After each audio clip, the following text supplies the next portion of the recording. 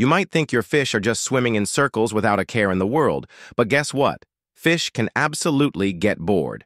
In fact, studies show that when fish are kept in dull, empty tanks, they show signs of stress, anxiety, and even depression.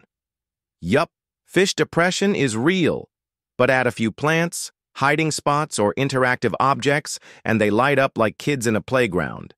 Some fish even enjoy puzzles and mazes, and can recognize their owners' faces. That glass tapping you do?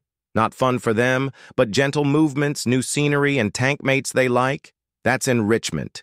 Boredom doesn't just make fish unhappy, it shortens their lifespan. So if you want your aquarium to be more than just decoration, treat it like a fishy jungle gym. Next time you watch your fish swim by, know they're not just zoning out, they're craving stimulation. Want to make your pets happier than ever? Subscribe now for more pet tips that truly make a splash.